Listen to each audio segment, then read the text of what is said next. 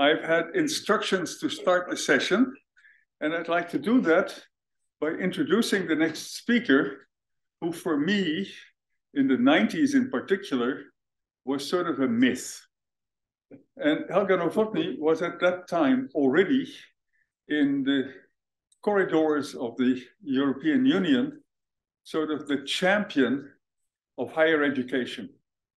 And she was responsible for a lot of the action, and she particularly defended the humanities and the social sciences, with whom I felt close, and who were, at that point, in the research directorate, really completely overwhelmed by the natural scientists. And so last night, when we finally found the time to talk, which we've never done before, I found out also a little bit about the battle to create the European Research Council, which allowed for the first time research to actually be judged and awarded money on its own and for its own criteria. Because you have to remember that in those days, in the 90s, the actual research directorate of the European Union was piloted by industry. There was an industrial council that directed the directorate to follow particular kinds of things. So with that, yesterday I heard a little bit about the battles that went on before the ERC was actually created. And with great thanks for that to you, I'd like to introduce you to give your talk. Thank you. Thank you very much, Sander. You know, sometimes the past comes and haunts me, but I think those of you who know the European Research Council, I can really say it has been a success. And we are very glad that we have it in Europe. I also want to thank Jan. I participated in Singapore in a couple of the Paralimes conferences, and I'm very happy that we can bring a bit of the Paralimes atmosphere and the Paralimes spirit also now here to Stockholm and hopefully to other places in Europe. I use this is the title of my book, but as the book appeared already in 2021, my thoughts have moved on, but I wanted to show it to you because it contains the words illusion and control. So this has been on my thought. The title In A We Trust has to be taken with a grain of salt, of course. And the title I give now to my talk is really a slightly different one. It's the illusion of control or not being in control. I will illustrate it by talking about technology and in particular about the latest generative AI that were already introduced. I have a motto here. I have a motto. And as you heard from my very first intervention here, this is very close to my heart because I think that this is when modern science came about, this was written into its birth certificate because modern science had to struggle with the illusion of control and had to devise ways of thinking, ways of doing, experiments in order not to be taken by the illusion. The senses that were very important. You look at something, but what do you actually see? You measure something with instruments that you know are faulty, that cannot be compared, etc. And this is something that has remained with science ever since. We speak about objective science, but very few people realize that the objectivity of science has a fascinating history. This is not something, you know, that was there from day one, as I just said. Rather, it had to be negotiated, it had to be reestablished again and again. And finally, in the middle of the 19th century, with the rise of modern science and its great impact, this was the first time when technology and science teamed up together. Technology has existed since ancient times everywhere. Science has existed in some parts of the world in different forms, but it was only in the middle of the 19th century that the two came together. The technology became science-based, which meant it could accelerate and it could do more because it was science-based. And at that time, objectivity was defined as mechanical objectivity. You had measurements, you knew what you were measuring, you had the standard meter in Paris, and you had many other instruments that continuously had to be calibrated. And this has not gone away, we still rely on it. But now science and the ways of doing science has moved on. We have simulation models, and now we are using AI as part of the way of doing science. And you have probably heard about AlphaFold, and the first time that an AI was able even to trump what thousands of volunteers had been able to do, which was already better than what scientists had done in the lab, namely to come up with a protein folding. And now we know the machine can do it much better. And the machine will do other things better. Nevertheless, science is what we have learned about how to keep from fooling ourselves. And this pertains to the latest technology as much as to everything else.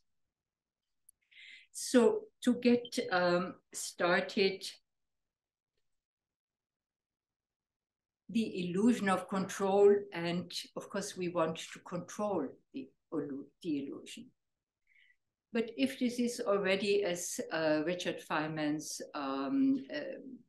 sentence indicates, this is already difficult for scientists, and it remains for scientists and engineers, let alone for all those others.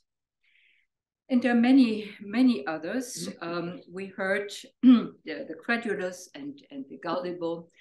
And at times we all remember we have been taken in by things that we thought were true, but then at closer look, we thought, we started to believe what we wanted to believe, a very human tendency. But then there are those that are overconfident, and empirical studies have shown the overconfident are overrepresented among policymakers, among politicians, and as we heard yesterday from Nick, also among managers. And there are partly personality reasons, partly these are individual predispositions, but as always with individual predispositions, this is reinforced by the social and cultural circumstances. So if you are recruited, selected, appointed to be the head of a corporation, you have already a pre-selection that is looking for certain traits. And I would say overconfidence does not hurt you if you are striving to get into such a position. And the same is true for people who are socialized in environments, that instills overconfidence in them. And switching from individuals to individuals as head of large social groups, if we look at wars, this is the extreme case of overconfidence because you find it on both sides.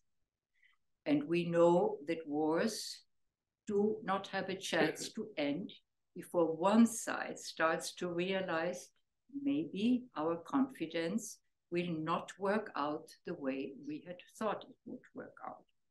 And also, as usual, both sides think they have technology on their side. They do have technology on their side. This is the history of human wars.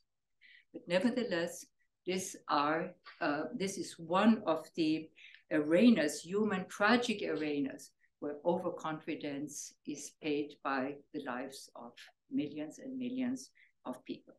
And then there is the rest of us. So illusion has a blind spot. And the blind spot only comes to the fore when it clashes with reality. Because as long as we are caught in an illusion, we are not aware. we are deluding ourselves, and we continue to delude ourselves as long as reality does not catch up with us. Part of this reality is nature. And even now in this high technical scientific civilization, we are still faced with the forces of nature that we thought we might be able to control, and we realize we are not in control. But then, of course, the illusions have also to be accepted by others around ourselves. There are others that confirm our illusion or that puncture our illusion. And so we need to, in order to move into this conceptual area, and I call it a tricky concept, because it overlaps with other concepts. You heard beautiful definitions that were given by Sander on the first day. We saw other definitions, etc. For me, it's a tricky concept because it's difficult to distinguish it from neighboring concepts. And, a fake is something that can take us in. It can catch us in an illusion. Yet it's not genuine. We know it's not genuine, or we find out that it's not genuine. Fiction is part of our imagination. We could not live a life without fiction. And there is a political scientist, Yaron Atzrachi from Israel, who wrote a book about the necessity of fiction in democracy. And he says democracy, like any other political regime, is a necessary fiction. And what he means by that is that a political regime has certain ideas about what it is and what it wants to be. And then there is the reality. And this gap is necessary in order to maintain the fiction that you can somehow reach and strive towards the ideal. And without this, you end in cynicism or in chaos. So there are arguments where you can say, well, sometimes we need the necessity of fiction, but at the same time, it is a fiction, and yet keep to it because you think it's an ideal, and we don't want to give it up. We have to strive towards it. Then, of course, this is what the type of situation we face today, and this has been talked about in yesterday and today. If we define illusion, as I would do very simply, it's out of sync with reality. Reality can be a natural reality, it can be a social reality, it can be a mixture between natural and social reality, because you cannot simply separate them. One supports the other. Then what I see at risk is our socially shared frame of reference. And this is being eroded by things like, Google Truths, alternative facts.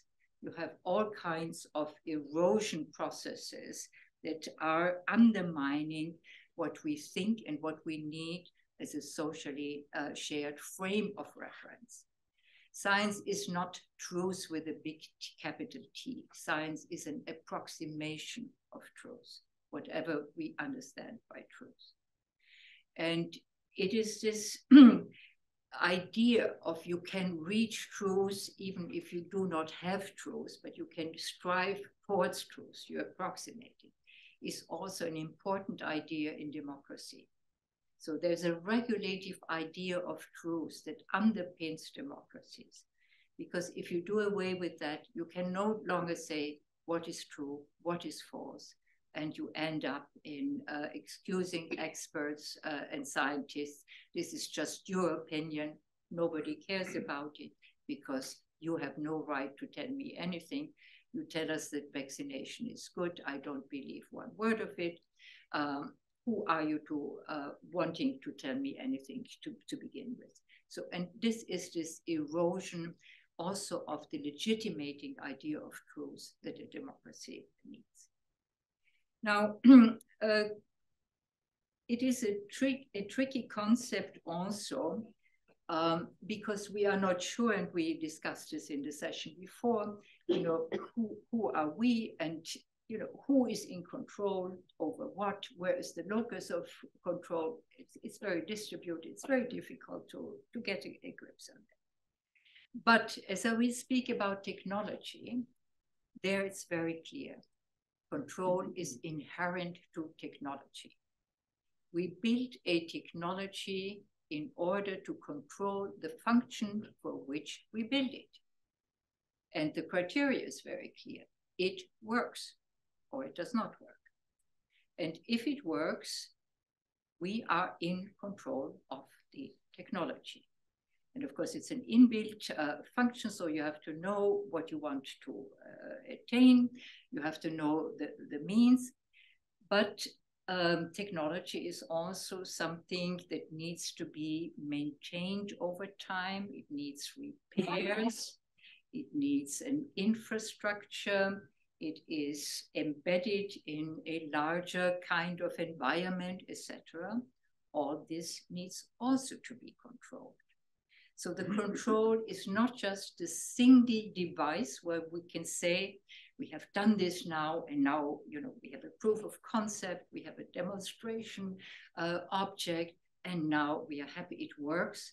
You have to go beyond it, and you have to make sure that the control expands, first of all, to maintain it. You know, material erodes, you have all kinds of infrastructure that collapses after a time if it is not properly maintained, etc. So you have to extend control.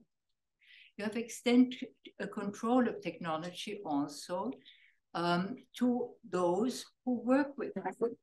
These were the big fights during the period of industrialization.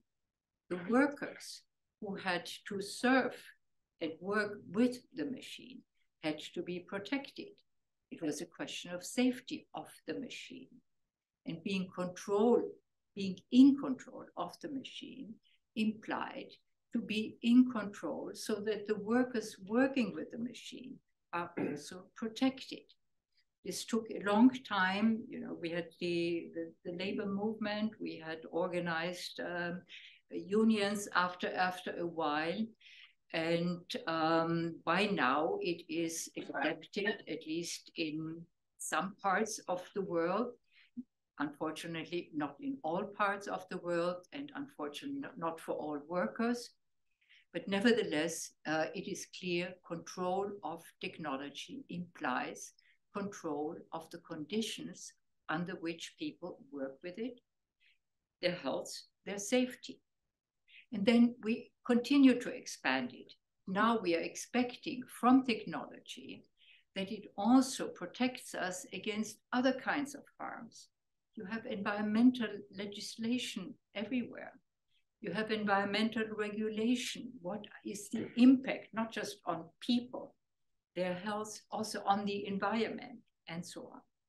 And so we have built up, at least in some parts of the world, a kind of safety culture that where the idea of control of technology is being continued to expand over foreseeable consequences, but if possible also on unforeseeable, unanticipated consequences. So we have this drive. And this extension of control now also reaches the latest technology, artificial intelligence. And here the impact, there's an environmental impact because we know it needs far too much energy now, etc. But above all, we realize it has a cognitive impact on people. It has an emotional impact on people. And therefore, we have to expand the notion of control of this new technology to include also the emotional impact and the cognitive impact. And that's the problem we face. This is an issue of control. And with control comes the question of agency. Who is in control? And in my view, and everyone who is confronted with the term intelligence realizes that today nobody would call the thing artificial intelligence anymore. We have no idea, no consensus what human intelligence is, let alone what machine intelligence is. And it's also not about intelligence. It's about agency. Who has agency? And intelligence will be expanded, I'm quite sure of that, because we have already expanded the notion of intelligence to the intelligence of animals. The simple way to survive needs a form of intelligence. So, we speak about different forms of intelligence, and hopefully this will make it easier for people to understand when we call a machine intelligent, it has nothing. It has something to do because there are similarities, obviously, but there are also similarities with the intelligence of animals. But the crucial point is agency. So let me very quickly, I will not delve into that, but the idea behind extending this control and having the obligation to think about how can we control this new technology, of course, is in line of this, expectation. We are expected to manage this new technology just as we have managed other technologies before. We have a host of regulation, be it air traffic, be it, how to keep medicine for children out of reach, to nuclear power plants. We have certifications, we have checklists, we have protective gear, we have a host of certifications, etc. And with AI, we are at the beginning of something that looks like regulation. And we're just beginning to discuss what could this be, how could we set it up.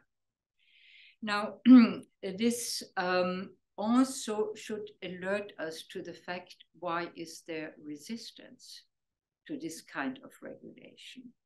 Because control has a double face.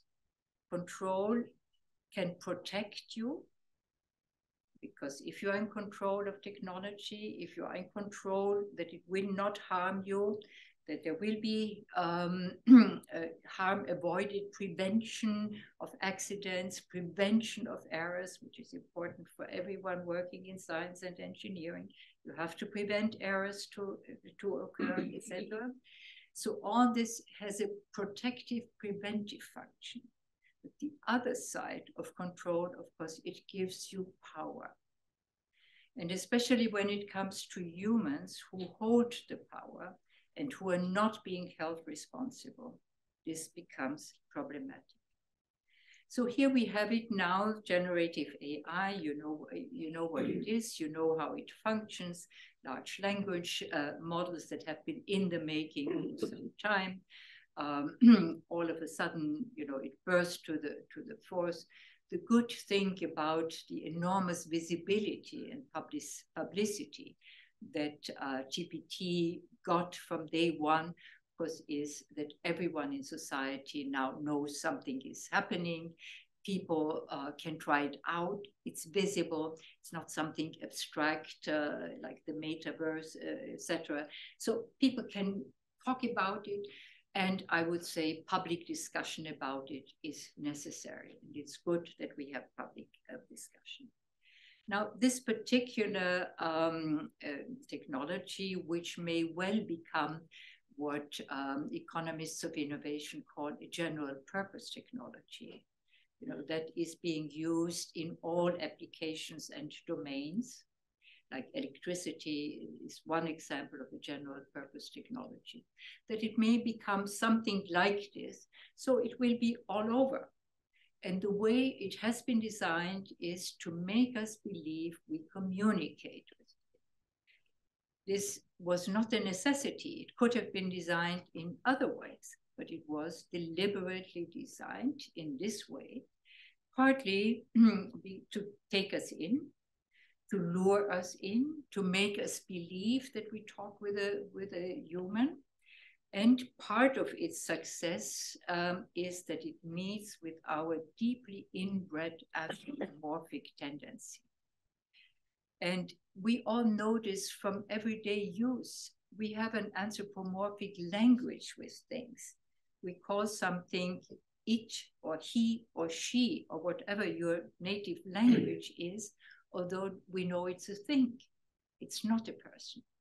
And Daniel Dennett, the philosopher, has written a whole book about this called The Instantial Stance, to show how deeply inbred this is, including in our language, but also in our perception, in our cognition, that we treat things as though they were persons, although we know they are not persons. You damn bloody computer, why don't you work? And it's harmless if it does not go beyond that. We have become accustomed to it, it's harmless. But now when it comes to ChatGPT or GPT-4 or BART or Bing, or, you know, there are in the meantime several dozens of them and more will come out there, this becomes a slightly different matter, because there is the ambiguity due to our anthropomorphic tendency. Am I really speaking to a machine? I think I know, but the machine responds in a way that makes me feel as if I'm speaking to a human. I feel some kind of empathy, even if I know a machine does not have empathy. But nevertheless, it behaves in such a way that I feel it listens to me. You know, my mother does not listen to me, says the teenager, but you know, the AI listens to me. And this is why I speak with the AI. And so we are drawn into this. And it's also a certain ambiguity that enters here, because it blurs the line between you and the other. Is the other, I call them digital others. You know, is the other a machine, a digital other, or perhaps it's human-like, living or not living, and so on. And I sometimes wonder that, you know, we are prone to, we have all these problems when you listen to your kids, or if you read the literature about the young generation today. Why do they have so many problems with their identity? And the Nobel Prize winner in literature, Annie Ernaux, last year's Nobel Prize here in Stockholm for literature, she wrote a book about her life in France, you know, way back in the 70s. And there she has a paragraph, and she says, she speaks about identity. And she says, you know, in the days back then, you know what identity was? Identity was a piece of paper, a carton where you had a photograph printed on it, and you had to use it if you wanted to go to the cinema and show that you were already above 16. So you had an identity card in many European countries, but that was it. You carried it in your pocket, in your wallet. And now everyone speaks about identity. No one knows quite what it is.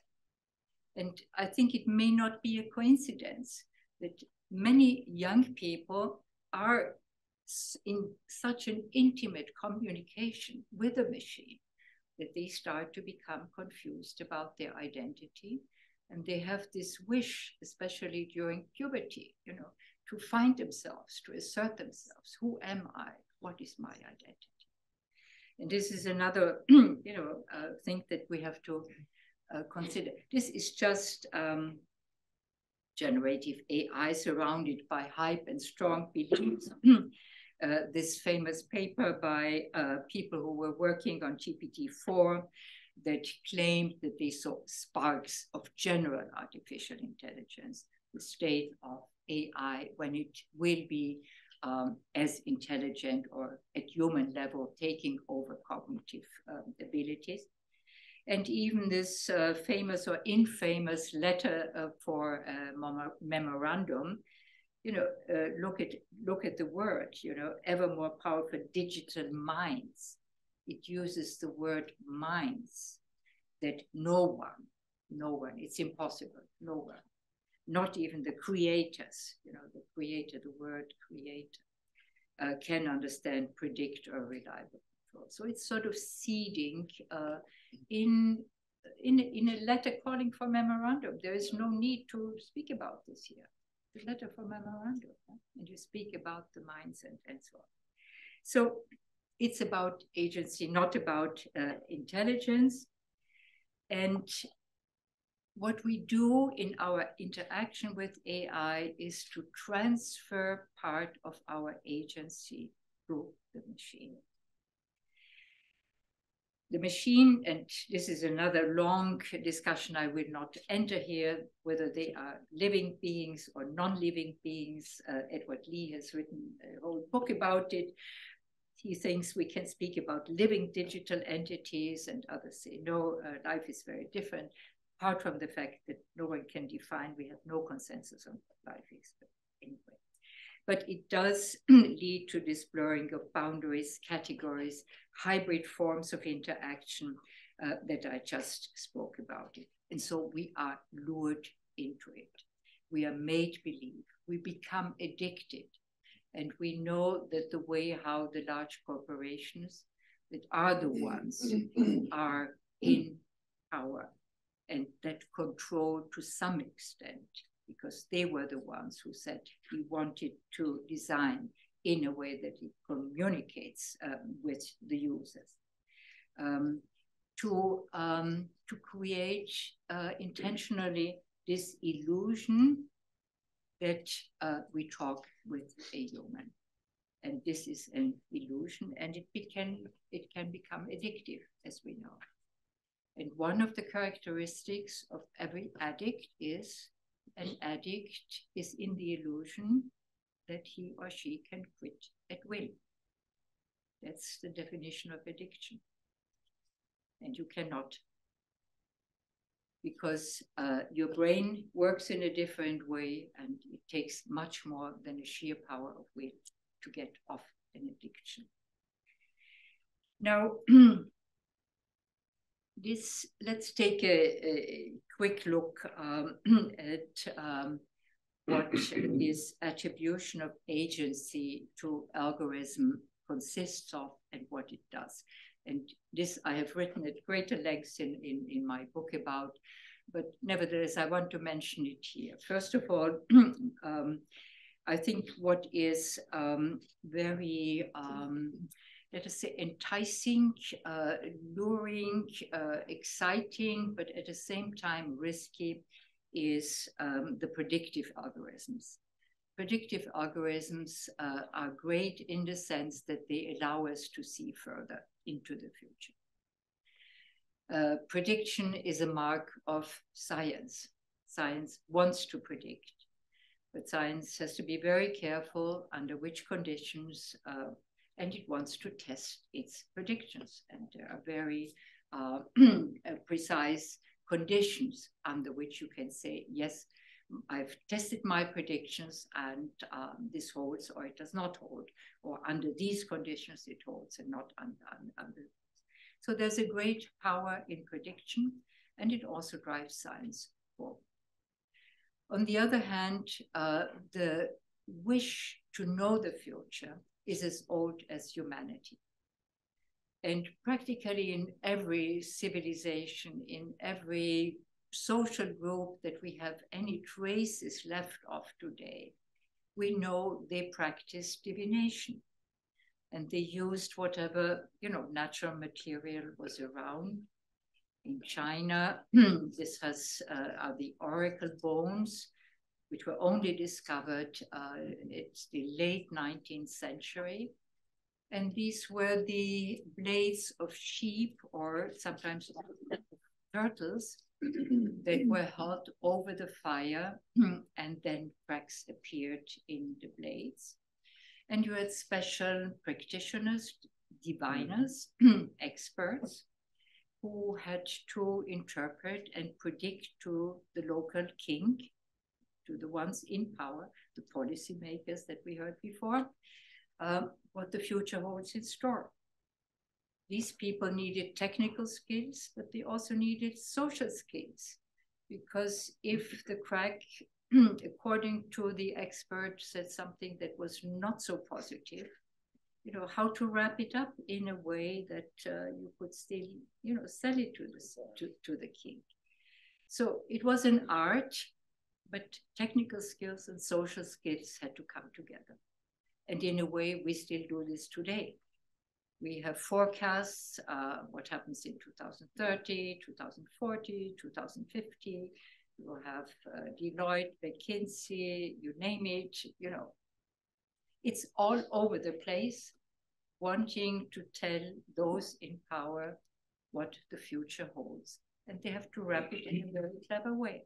So there's some continuity in our lives. And we still, as human beings, we want to know what the future holds. Partly, of course, because we are curious, but partly, of course, because we want to prevent bad things to happen. And so what happens now with these predictive algorithms is they make our lives seemingly easier. And some of it is banal. You know, the prediction that the large corporation gets from your data, which it has been harvesting and collecting in grand quantities. It's easy to say, because we are creatures of habit, what kind of book you want to buy next, or which vacation location you choose, what is your preference with regard to games you want to play, movies you want to see, you name it, you know it. It's all there, and it's relatively easy to extrapolate from the past and to predict your future habits, your future preferences. But then it also becomes a bit more subtle if it's about moods, emotions. And we know now we also collect data, or data are collected about moods. People wear fitness bands. So, you know, the data are there. How do you feel in the morning? How do you feel in the evening? How do you feel after having been drinking this, or perhaps smoking that, and so on, talking with your wife, or so you get all these data together that are able to predict how you will behave in the future.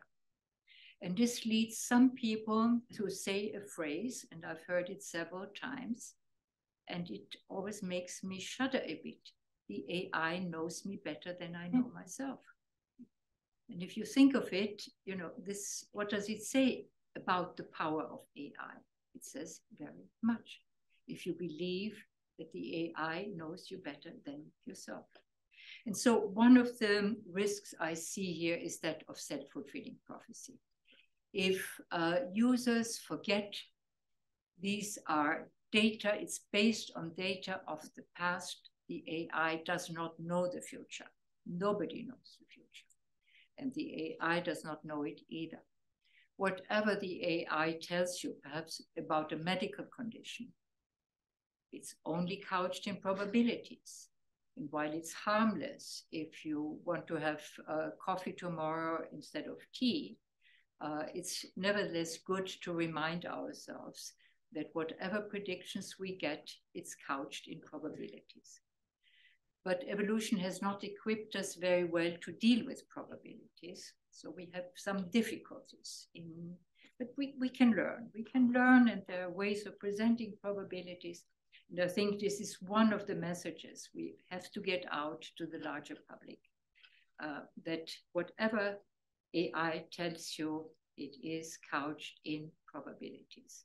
There is no absolute certainty.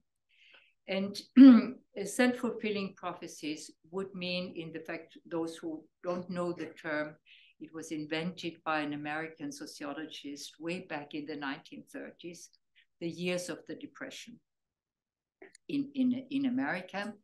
And what happened was that people started to hear maybe there will be a bank crash, so everyone rushed to get their deposits from the bank. And lo and behold, the bank, of course, had to close, and that was the end.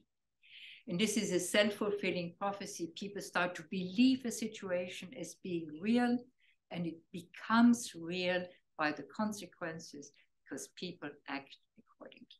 And that's the self-fulfilling prophecy. Other predictive algorithms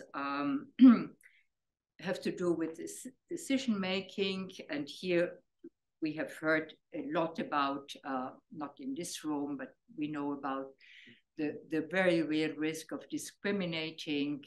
We all have biases, but the data have societal biases accumulated. So there is the risk of discrimination against groups in society that are already discriminated against. This is reinforced. And also, one difference is with the AI, there is no recourse foreseen. I had a panel discussion the other day in Vienna at the Technical University, and we spoke about ChatGPT. And there was a lady, a woman professor, retired.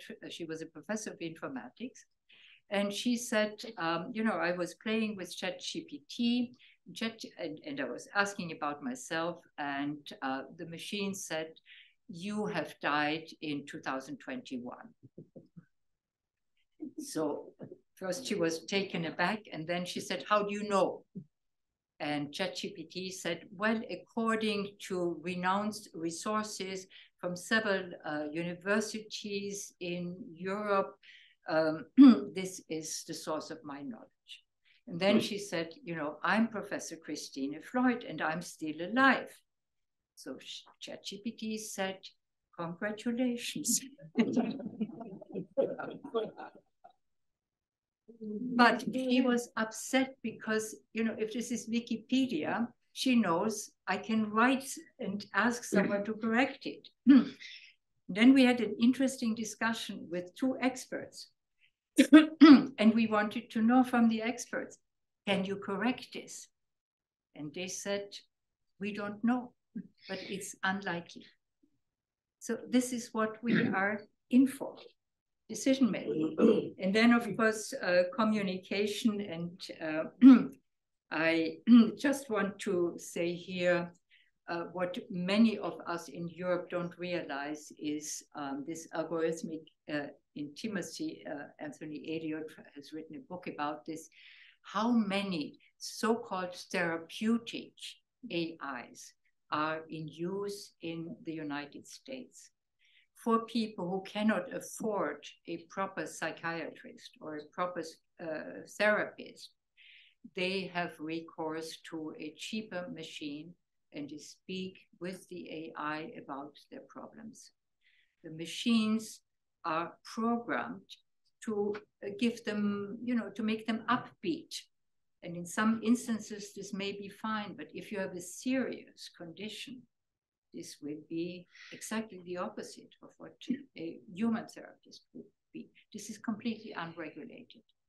You can do with it what you want. And now in Belgium, there was the first suicide, not with this generation, with a previous generation. And the man had spoken with the machine for 6 weeks. And then from the protocol, we see that he asked the machine, should I kill myself? And the machine sort of gave its blessing and he killed himself. So let me move on to some larger picture, because very often, you know, we are fascinated and we focus just on the latest technology. We are overwhelmed by awe. But I would say sometimes it's quite healthy and mentally good to go back in history and to say, you know, it started a long time ago. The cultural evolution that, you know, I asked about to Dan.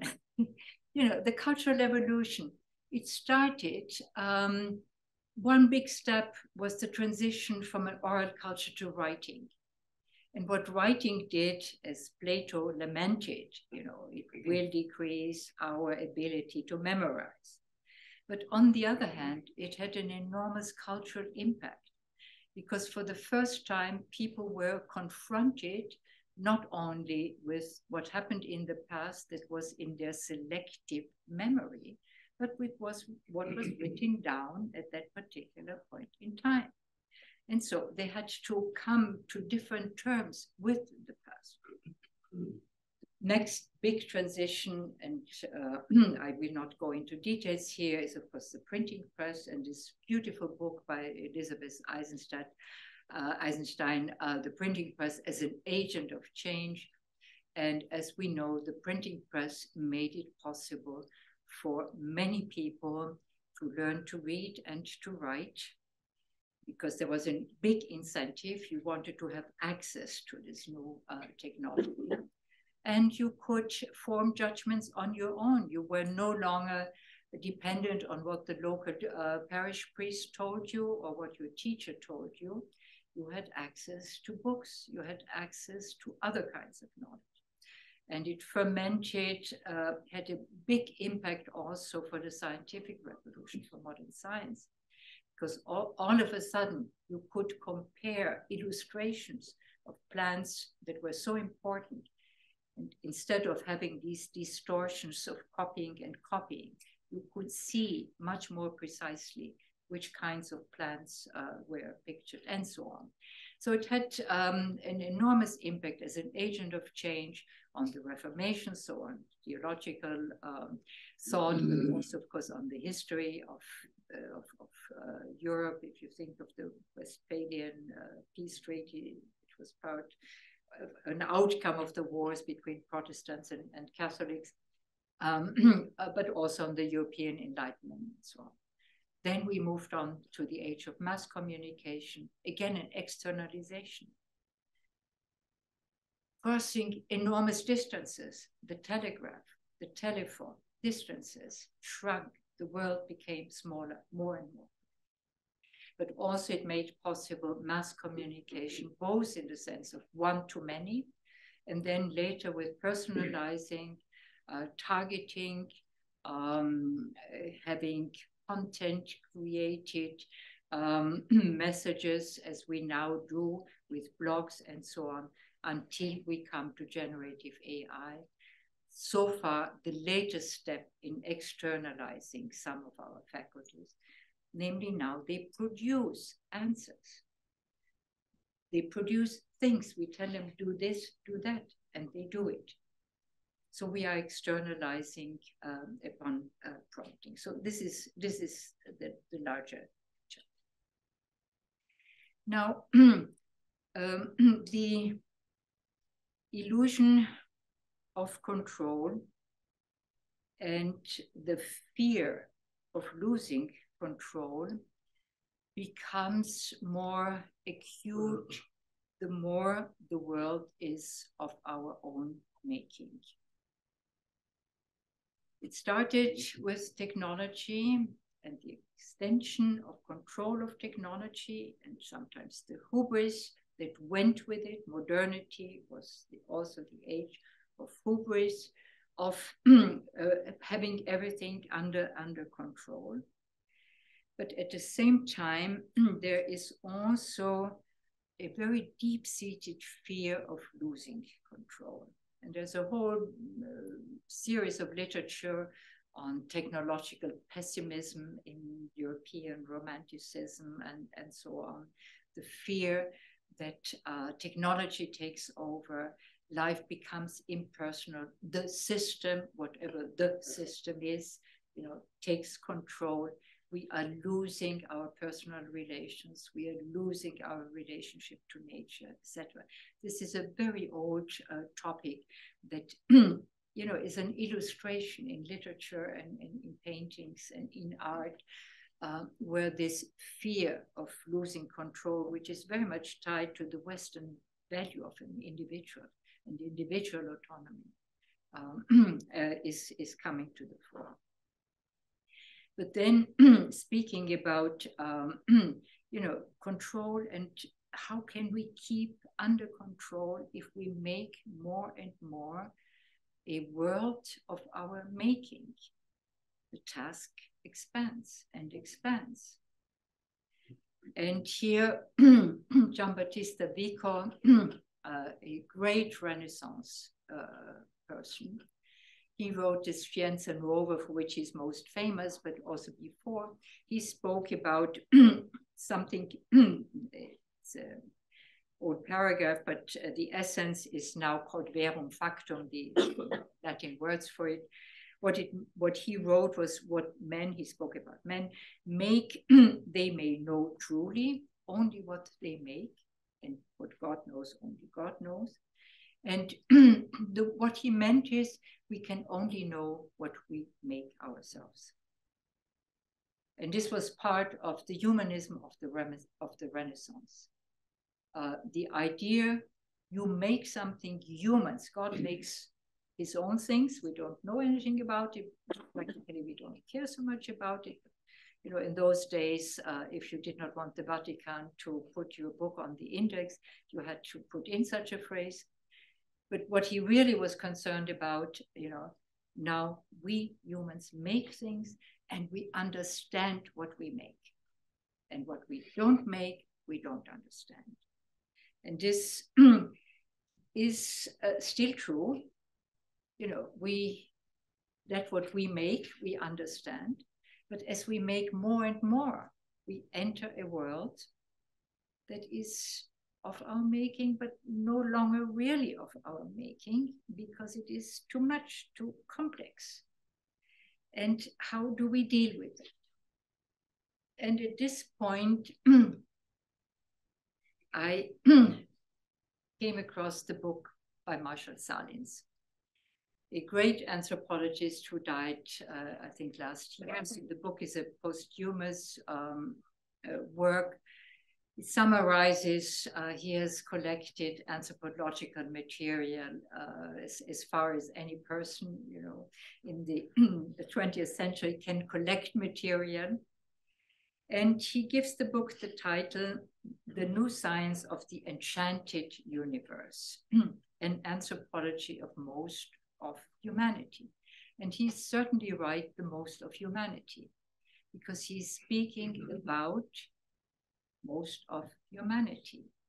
And most of humanity, our ancestors, lived in a world, and he describes it in great detail. It was one cosmic order with other beings, because the meta-persons, he describes them, and these could be ghosts of plants or animals. These could be gods in various forms or changing forms. This could be forces of nature that you would anthropomorphize in your imagination, etc.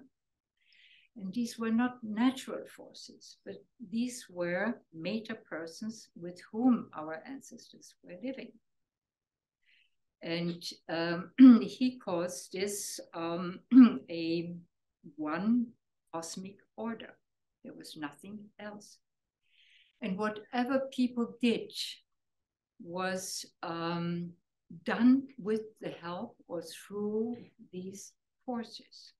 So if you're building a canoe, you had to invoke the spirit of the canoe builders or the spirit of the wood you were treating to make your canoe, and you had to perform certain rituals, and it was only through the force that was transferred to you where you were able to build your canoe.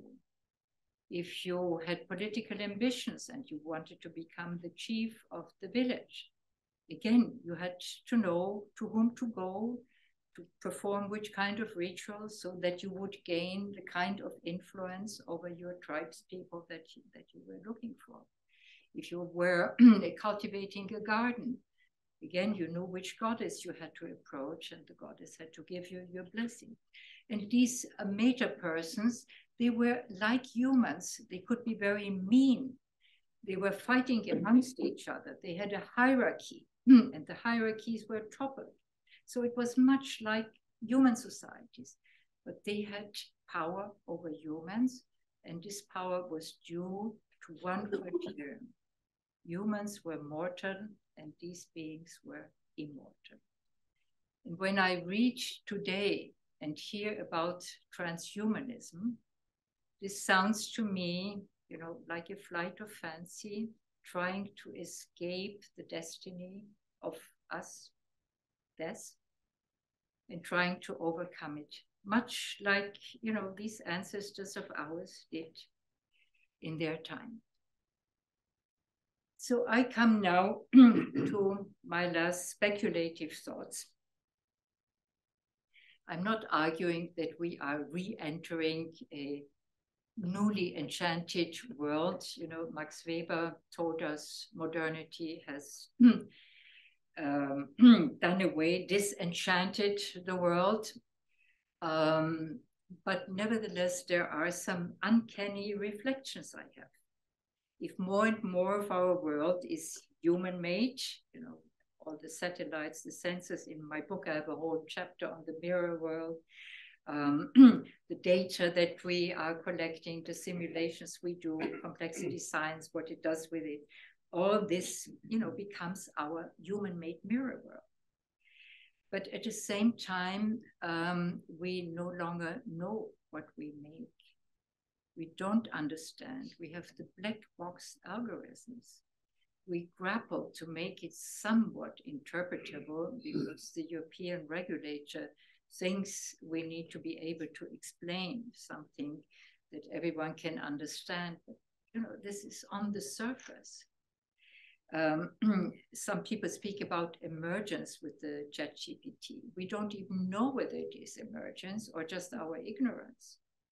So we can call it emergence, but is it really emergence, or is it just we don't know and don't understand this yet? So all this, leads us to have some kind of uncanny resemblance to the world that most of humanity lived in. Now, there's of course one big difference, and that is this world of our ancestors came to an end.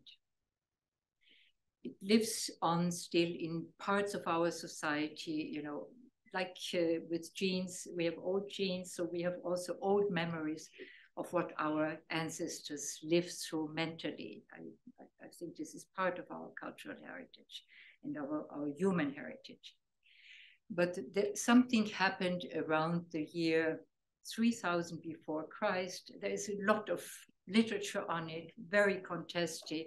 Was it the time? Was it 2500? Did it occur only in Mesopotamia and this part of the world? Did it occur in other parts of the world? But something happened then. Peter Turkin, and he has this huge database, Sheshat it's called, about the rise of complexity in previous societies.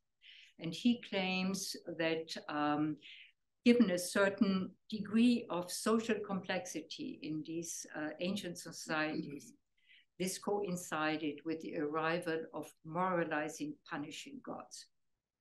So instead of having all these spirits with which you could, negotiate, you did a ritual here, you said a prayer there, etc.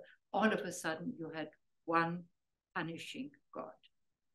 And this punishing God was above everyone else. The rise of monotheistic religions in the end.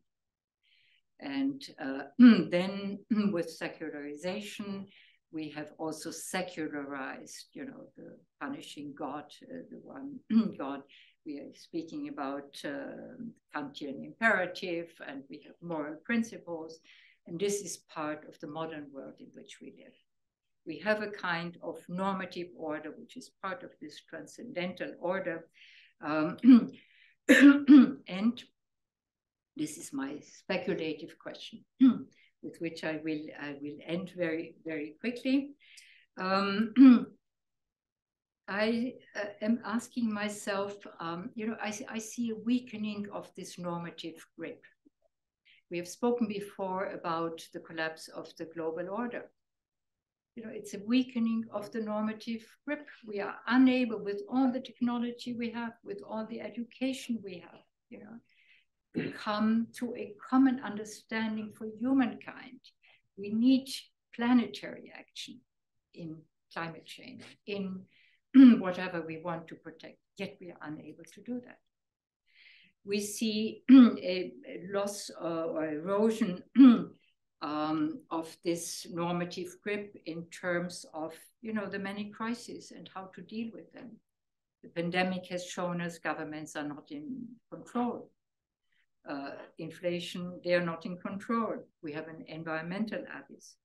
We have many angry people in Western societies, at least, that are upset with what is happening now and why governments and institutions cannot respond to them.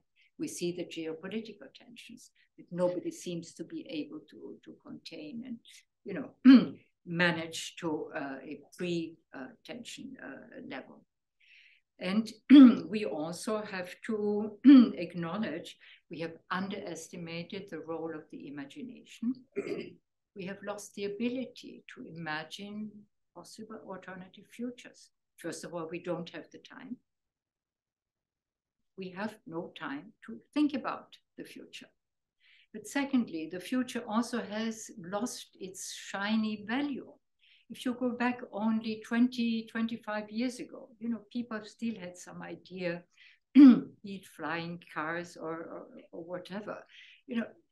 There was some kind of science fiction attached to visions of the future. This is gone. Who wants to think these days, apart from apocalyptic scenarios, what will happen in the future?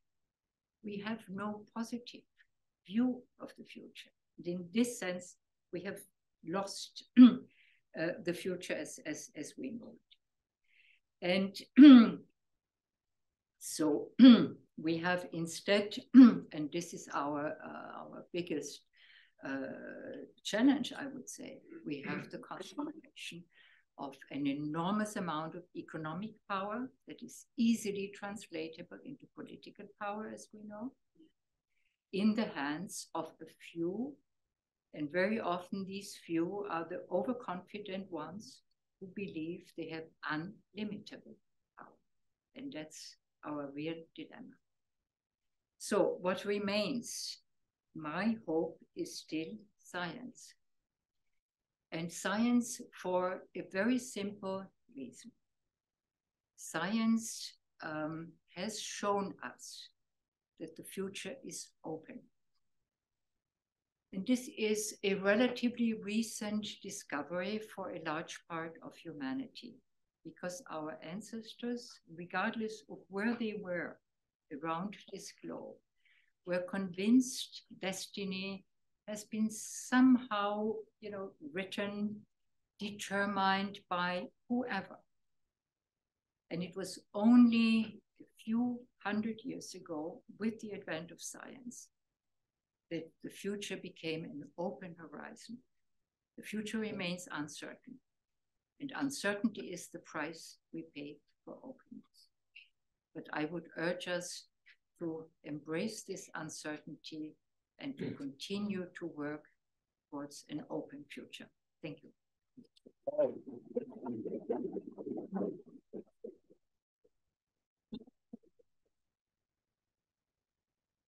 Well, thank you very much.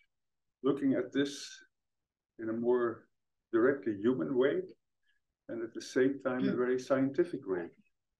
But who wants to have questions? Yes, please. Yeah, thanks very much for this very interesting presentation. I fully agree with what you said, that we don't understand what we made. When physicists built the first transistor, I think they knew what they made and how it worked. When they built the first computer, I think they understand what the computer works. But at the point where you connect computers and make a network, it's becoming more complex and you don't understand them. That's a technological part about that. The other thing is, how do humans, people, use technology? And I think one of the problems and the fact that we don't understand anymore that the whole system that we have developed has a technical component and a human component. And that, I think, emphasizes the role of the humanities and social sciences in understanding the society that they have built. And basically, I would say this, from a science in science, has a large impact on, should have a large impact on science, because the old-fashioned dichotomy between the hard science and humanities is gone. We need a merge of the two. What's your view on that? This is water on my mills, as we say. No, I fully agree. I mean, a purely technical vision of the world will not get us anywhere. It will only aggravate the problems we have. We have to include the social sciences and the humanities. And you're right, you know, I think this is one of the most unfortunate dichotomies. We have many dichotomies, yes, and most of them are unfortunate. But this dichotomy in particular, you know, is so harmful to think, you know, there are the hard sciences and, you know, the soft sciences. By the way, in the 19th century, you know, the Humboldt University in Germany, etc., was the reverse. In the social hierarchy, the humanities were highest. The technical disciplines were the lowest. They came from the crafts and so on, and it was only later on that, you know, they were rising. And after all, these are social hierarchies, yeah? And we can do away with social hierarchies. And when we are challenged, we need both perspectives. We need to cooperate. We need to find new synergy. But to change our universities accordingly and so on, it's a long stretch, and we need more imagination how to do it in different ways.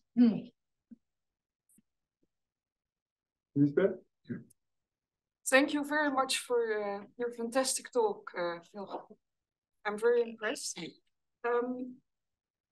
It's very interesting what you say about that we better look at agency than at intelligence. And so if you look at the ancient world, apparently we didn't have so much agency. It's only in a world, in an open society where we have a normative framework, that we developed this idea of agency, thinking of Kant, for instance. And you said we're losing now this normative framework. And I'm wondering, now we need a kind of new paradigm for, because it seems that it presupposes each other, that we need a normative framework in order to conceive ourselves as agents. So I was wondering how you would envision a potential normative framework for envisioning an open and hopeful future for us, for the world, for everything, including the cosmic order. If we are really moving towards a new cosmos means, you know, everything around us, and do away with, you know, the separation between immanent and transcendental is, of course, you separate the spheres. Yeah, immanent world, everything is there. And with the transcendental, you have an upper part, you know, a higher part, and you have a lower part where humans are. And the upper part has control over the lower. Now we have taken more of the upper part into the lower part, but we also see the limitations of what we can do with it. And to come up with new, call it principles, normative, ethical principles, whatever you call it, we have to invent them. Yeah. And we have to invent them as we go along. You know, it's nothing, there's no shelf where you can, you know, pull it down and say, that's it. We cannot borrow it, neither from an ancient culture nor from a present culture. We have to invent it. And we have to invent it by taking into account that on the one hand, we still want to understand what we make, but as the previous discussant rightly said, we no longer can understand everything. So what do we do with this? Now, with technology, we don't have to understand all the details. It's very easy. The moment you have, a slide rule, you no longer have to understand the arithmetic below. The moment you have a light switch, you don't have to understand how electricity works, etc. But nevertheless, you have to keep public understanding and understanding at another level. How are things interrelated?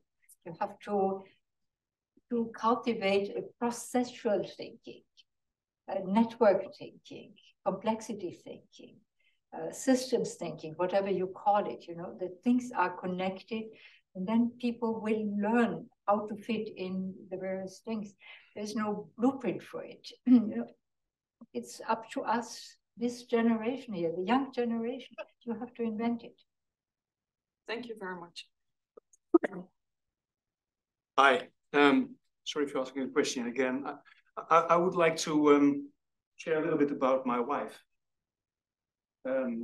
She is from Eritrea. She's from? Eritrea. Yeah. She did her first PhD on the Humboldt University, her second one here in Sweden. And she became the director of the International Foundation for Science, also here in Sweden. Talk about that in a moment, about illimitable power. But first about her history. Her mother couldn't read or write. She has 2 PhDs. That's where potential is, and where potential is being excluded. Again, I come to the same point. There is a huge capacity that's not having access to our kind of conversations, to scientific literature. So that is yes, the role of science to keep us out, but make sure that you have science that has access and that is able to function. And I think that's a global public good to have at national levels those kind of capacities. A global public good means that you have a financing model for supporting science in all the countries, because that capacity is needed to keep people honest and to have a sort of a track 2 kind of discussion also going on if the first power level is not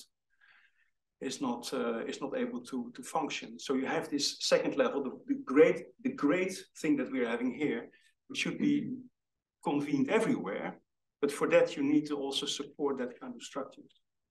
International Foundation for Science, it was created 50 years ago together with this institution. It celebrated this year 50 years. It's being closed down. Funding from SIDA is stopped. In spite of analysis that shows that what they're doing is fantastic, it's based on networking, it's stopped.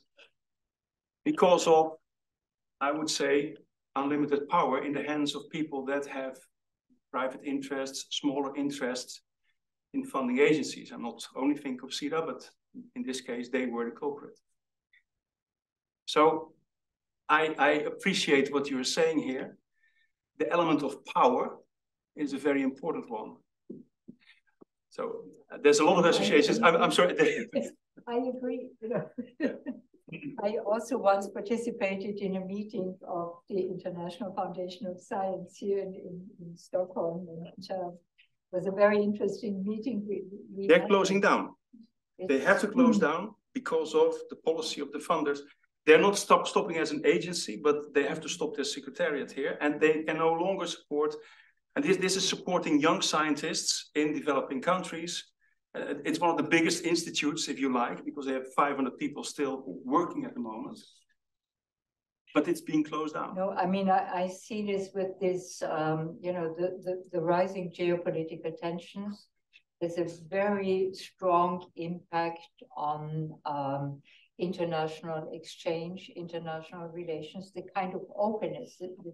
It's the lifeblood of science, you need open exchange. And you want to reach people that otherwise would not have access to the kind of knowledge that we have. And what we are now seeing is just, more and more restrictions, and also international organizations are looking very carefully, where can we put our money? Can we spend on this, or can we not spend on that? So, we are constricting. On the other hand, there are many angry people. And history shows us that sometimes the powerful give only in when they feel that the many angry people will overthrow them. This is also one of the lessons of history. It does not mean the angry people overthrow them.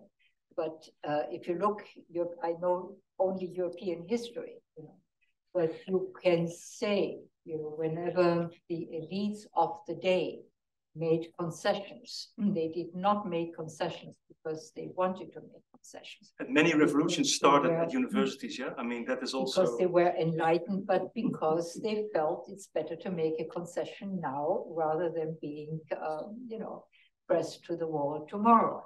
So we don't preach revolution today, but, there are other ways. We have to speak up. And where to speak up, if not in rooms like this, which is, I'm a foreign member of the Swedish Academy, by the way. Yes, sure. Thank you. First, thanks for a lovely talk, by the way.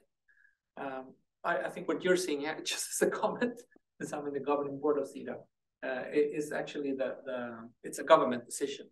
So I'm guessing it's an effect of governments contracting their support for science because of turbulence. I think it follows from what Professor Brooks said yesterday, that when you're in a phase of crises and turbulence, that's not when societies tend to promote and be innovative. So I think that's the effects that we're seeing.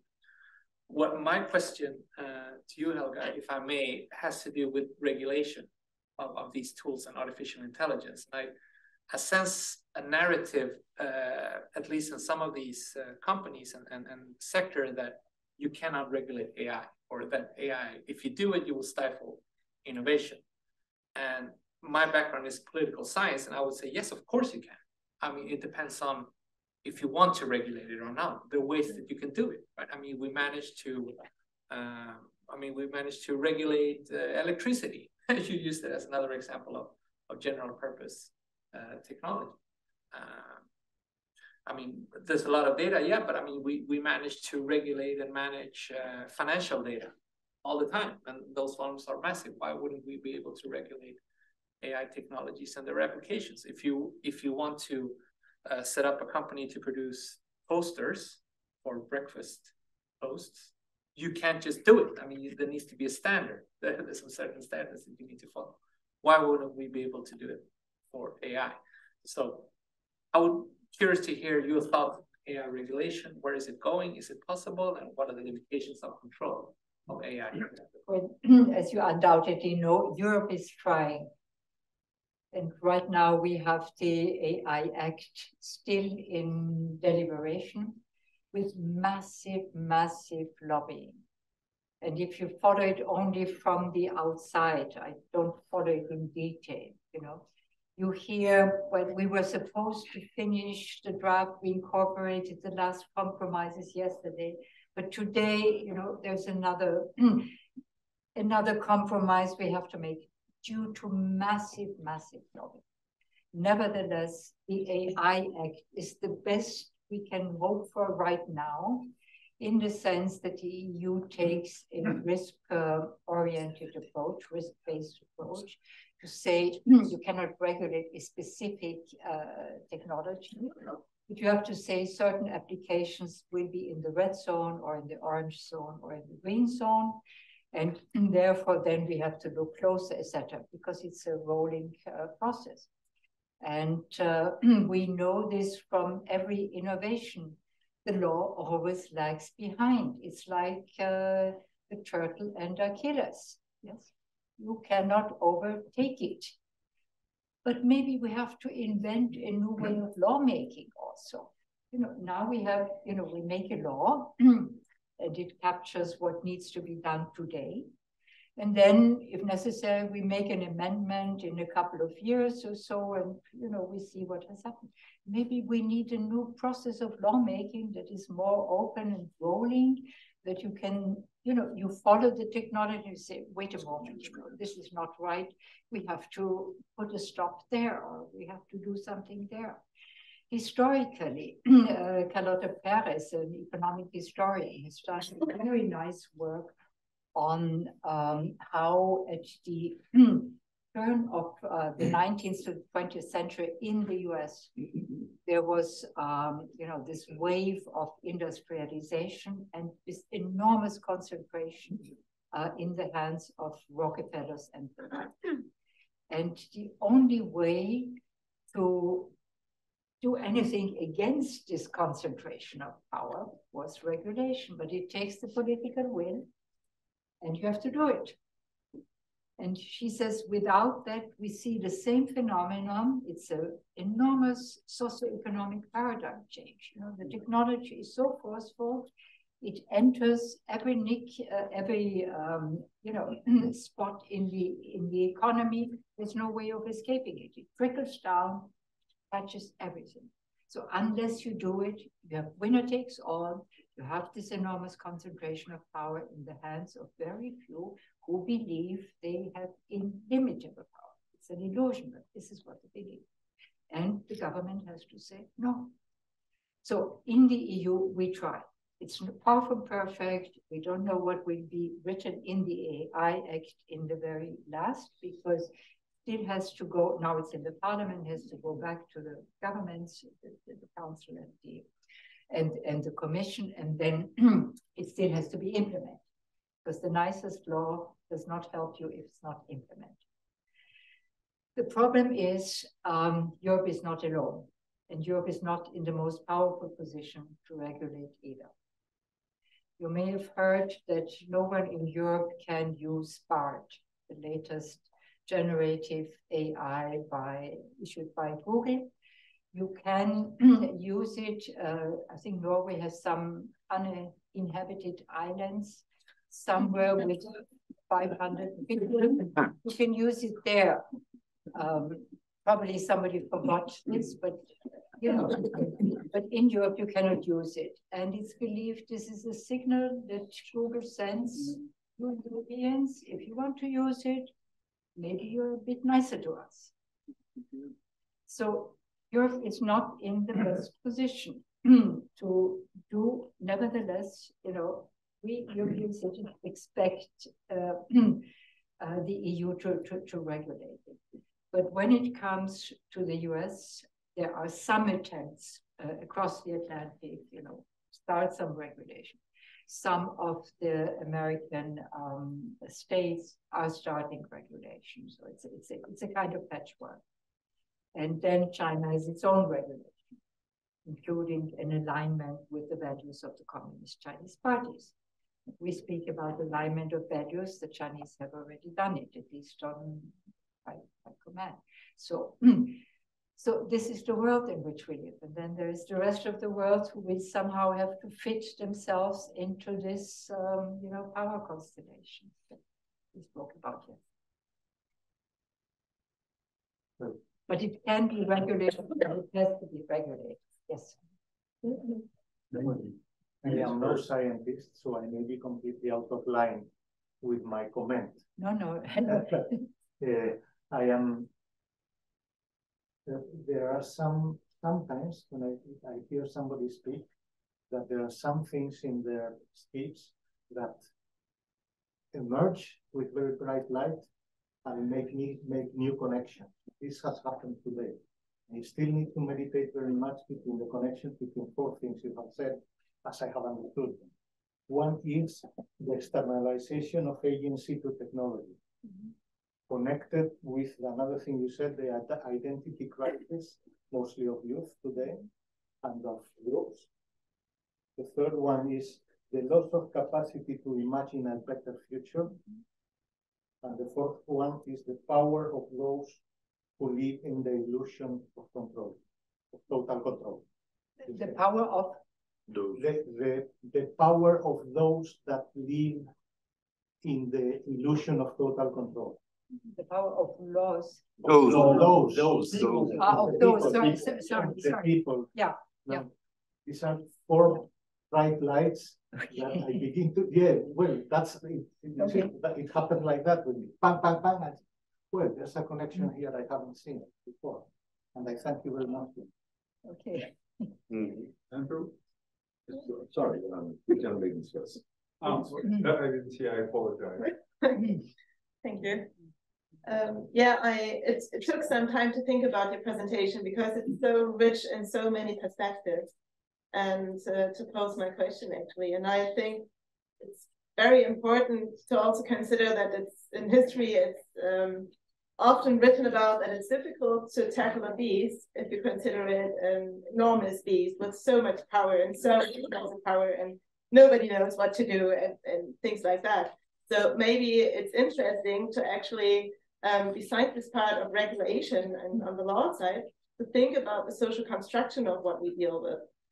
Because if you want to go back to being able to act and think about the agency that we give this kind of technology, or that we attach to it somehow, it's actually comparable to these examples that you mentioned before. I mean, if you look at the tree and wait for a blossom or something to give you a sign to do something special, it's some kind of natural randomness that you've got there. And so you had some kind of agency input for which you wait to that tree at that moment.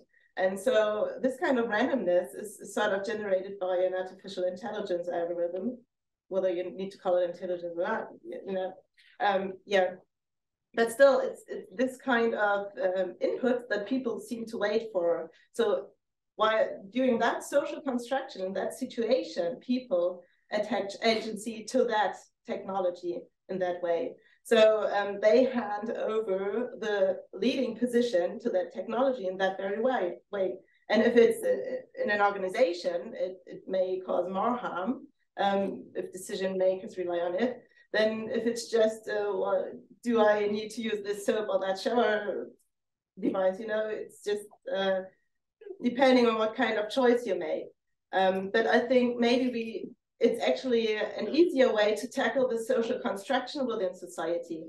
Then you don't have to ask the big companies for it.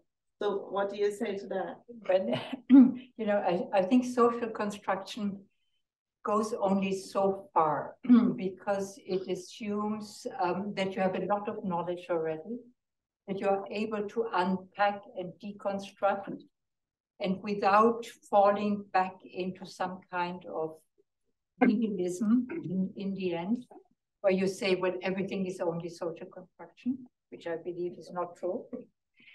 And to come back to the, you know, to randomness, I wrote a book also called The Cunning of Uncertainty. And I think there is a place of randomness in our life.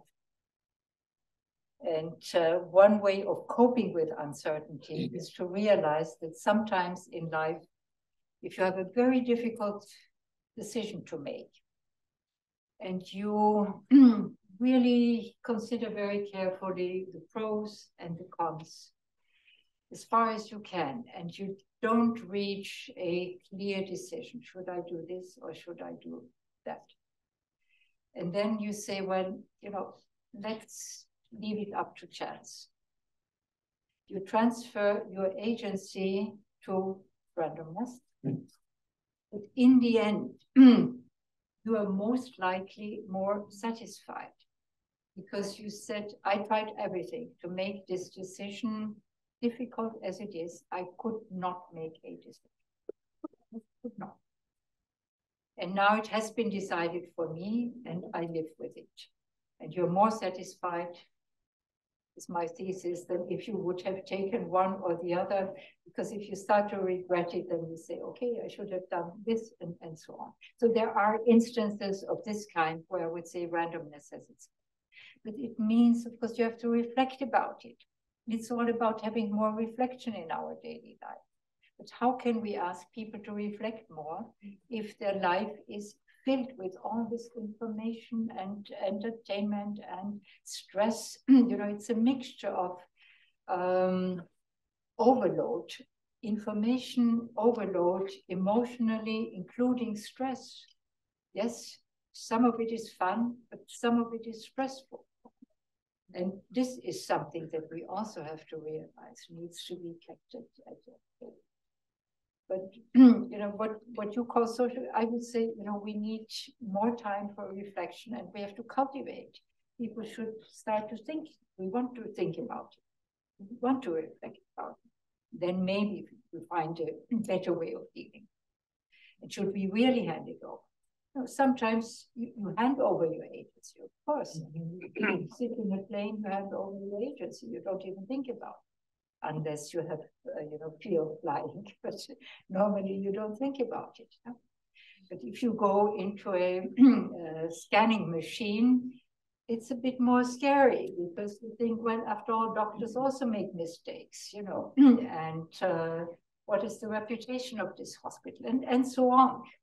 You know, people think about it. Let's encourage them to think more about it. Okay, Andrew, very briefly. Yes. You know, Helga, thank you very much. You have really crystallized the fundamental, the core problem. Because you say that this weakening of the normative grid, you need a norm in order to have the law, which then creates the regulation. Okay? So I give you a classic example of this problem. If you have an artificial intelligence program to manipulate the markets, who is guilty? And the answer is we don't know. You know, is the programmer? Is it the company that does it? Is it the agent who is helping them to manipulate the market? And since it is a market manipulation, the costs are not borne by individuals. It's borne by the whole market. It's borne by the whole system. So you don't have you don't have a identified victim, and you cannot identify who is the guilty one, and then you cannot identify the degree of the intent, which is the agency issue. Classic law has always been said exactly, we can determine who is guilty and who is not guilty. In artificial intelligence, we don't know. We don't even know the norm. But we have to link agency with accountability and responsibility. If we transfer agency to the machine, and then this is where regulation has to set in. And of course, you know, beyond the regulation, we are now fighting over words and this compromise and that compromise. In you know, 2 years' time, we will have an amendment and so on. But we need a normative principle somewhere in all of this to say we want to hold the AI accountable, and who is it in the AI? And once we give this up, we are lost. We are lost to markets, we are lost to the people with the inimitable power. Exactly. So let's think about that over the time. We have 5 minutes over. We meet again at 2, right?